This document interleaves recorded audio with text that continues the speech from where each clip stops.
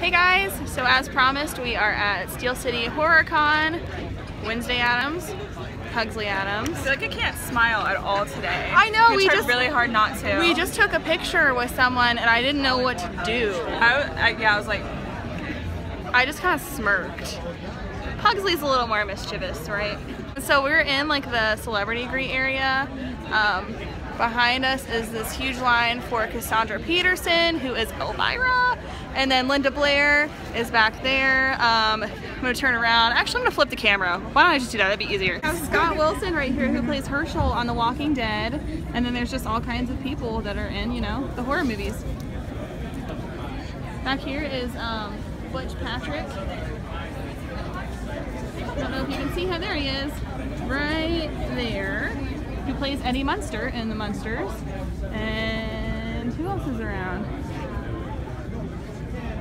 Road Warrior, people that played Jason, people that played Michael. But yeah, we are here for Elvira today, for sure. Doing a whiskey tasting at a horror convention. it's so good. Yeah. It tastes like a bonfire. Right, that's what everyone says. Drinking around the campfire. Oh my god, so we didn't know it, but with the 3-day pass, we were in like reserved seating for the panels.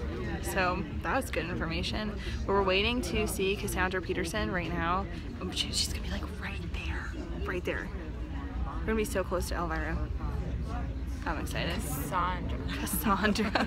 I can't hear that name without thinking of Wayne's World. And her name was Cassandra. Come on, my dear. Hey! We can do better than that. Come on.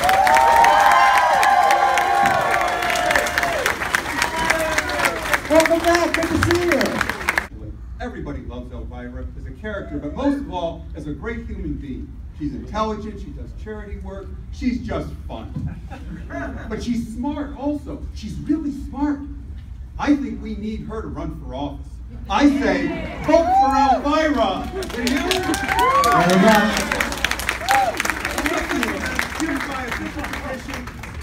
Good thing is, first one to draft nowadays, Elvira. to run for president, you don't have to be really smart. Apparently.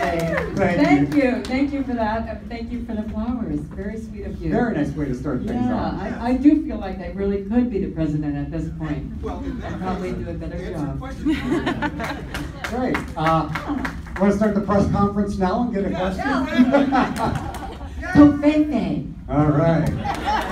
Next question, please. Right back there. Oh, yeah, right over there. Right there. Yeah. Elvira, I was wondering if you ever got a commission from the singers that sing Elvira, the Eldridge Boys? Nope, didn't have to get permission for the name because the name is Elvira. It was funny, their song and my show came out the same week. Just happened spontaneously. They didn't ask me, I didn't ask them. So just one of those things. People always say, were you named after the song? And they have said to me, this is a song for Elvira, and it just was a spontaneous thing, weird accident. I picked the name Elvira out of a can, a coffee can, and just went Elvira. Okay, all right.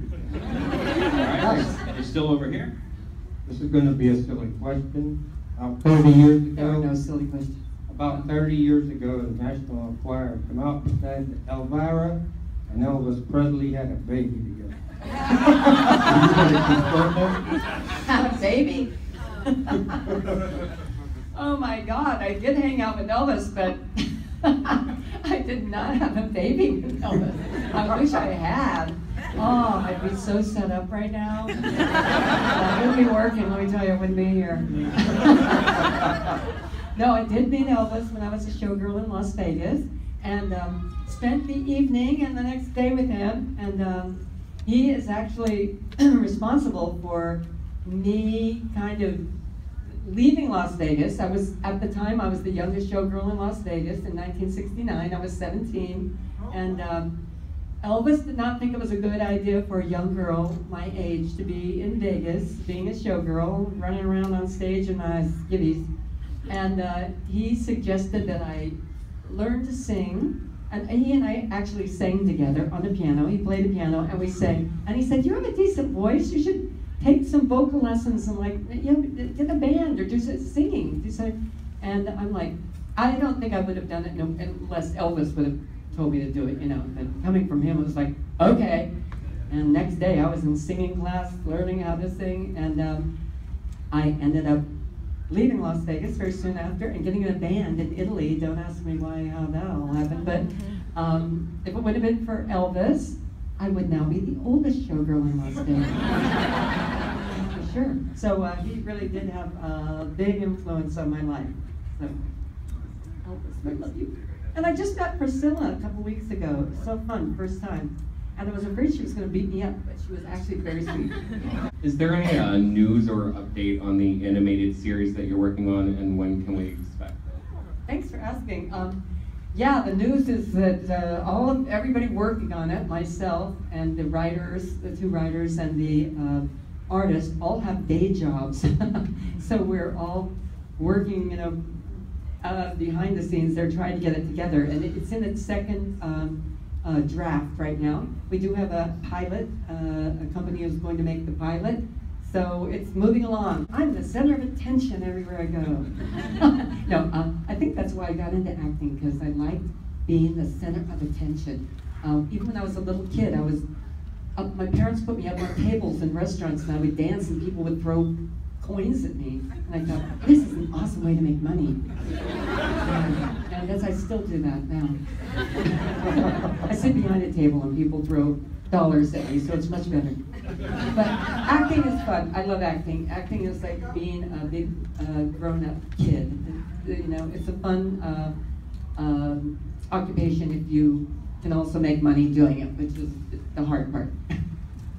And you can parody a character, you know, as long as it's a parody. And I'm very flattered by people parodying me, especially on The Simpsons. I mean, I love The Simpsons. And the funny thing is, have you guys seen Elvira, Mistress of the Dark, the movie? It's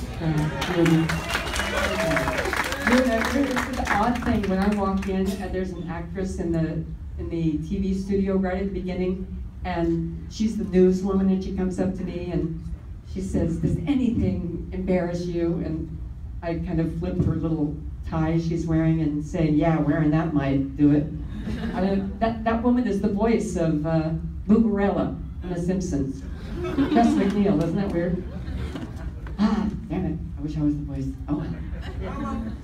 Yeah, the Groundlings is very much a character-based improv group where you come up with whatever wacky character you can. And so Paul Rubens, Phil Hartman was in the class with me, John Paragon, who played Jumbie the Genie on Pee-wee's Playhouse. All of those people, Lorraine Newman was in that class. She was just leaving as I was coming in. And as I was going out, Julia Sweeney, who played Pat, remember that character, Pat? Yeah. And John Lovitz played the liar character, you know, John Lovitz, they were coming in. So very much based on characters, developing characters. And although I didn't really develop Elvira there, I developed a character that was similar to Elvira, kind of a valley girl, actress, kind of smart-ass character. Of course, when I had the Elvira look and put that together with that character, they didn't fit at all, but they somehow worked. I don't know how. I always say if you're going to develop a character, it's like ordering from a Chinese menu at a restaurant. Pick one from column A and one from column B, and put the two together, even though they don't have anything to do with the other one. But anyway, yeah, Pee-wee and I are the members of a very, very exclusive club. People who have built one character who they use their whole life. Maybe Gene Simmons or Alice Cooper, we might let in that club, we don't know. But that's about it. Everybody else has various characters they play. No, it actually takes me about an hour and a half to 2 hours to get the whole wig, the costume, makeup all done. And I do it myself. Everybody always asks if I have a makeup or hair person, but I have somebody does the wigs for me. But I do the makeup because, good or bad, I always wanted to look exactly the same. And I'll go out and I'll have the best makeup guy in the world, and he'll do my makeup, and it'll look different. It won't look exactly like Elvira, and I'll be wiping it off and starting it over. So, got in the habit of doing it myself. Okay. Sisters be doing it for themselves. And right there, let's squeeze in one last question, right in the back, right in the middle. Let's do it. That guy, and we're going to go. You're headed back to your table, am I correct? After this? Yeah. So, What's that? Plug Facebook and Twitter and all your. Oh yeah, thank you. Yes, please look me up on ELVIRA.com. A lot of info on there. Probably I can answer all the rest of your questions. There you go. And if you go on ELVIRA.com, you can also look at my Facebook, Twitter accounts, and all that at the real Elvira. So be my friend. Yay. We have the final question right here. I'm curious if you would want to retire the Elvira character, like when you're done, and say that's that, or would you like license it out and try and find like your successor? You know, the successor thing. Thank you for asking. It didn't work out so well with my show, Search for the Next Elvira. We kind of were thinking we'll find a successor, and we found a very lovely girl who did it, April Wallens, and unfortunately nobody wanted to hire her. Oh, we sent her to Nebraska, put her in some really horrible parade or something. It was awful.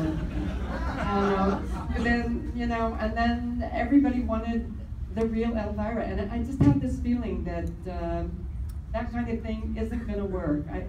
I have this dream to kind of do a live Broadway show of Mistress of the Dark, the TV show, and the movie on stage, like on Broadway, like you know, like Hairspray or something, and do a musical, which I would really love to do it. Even then, I think I'll have to find somebody to play Elvira in that case, because I don't know, 7 days a week, 2 shows a night, no. So that something like that might happen, but I don't know that it'll go into another person playing it, I'm afraid. Bummer. But hopefully the licensing and merchandising and the animated show will continue the character going on into the future, even when I no longer play it, which is in about 10 minutes from now. Let's hear Cassandra Peterson, Elvira, headed up to the table! So good to always have you here. You guys, you can do better than that.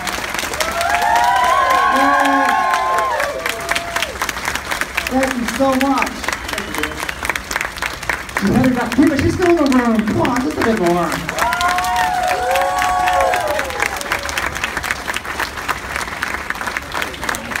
Once again, she is headed back to her table to sign, and if you did not have a chance to ask a question or just want to hang out and visit her, you know you're more than welcome to do that. She's headed out. Coming up in about 15 minutes. Okay, quick update. The Cassandra Peterson panel was amazing.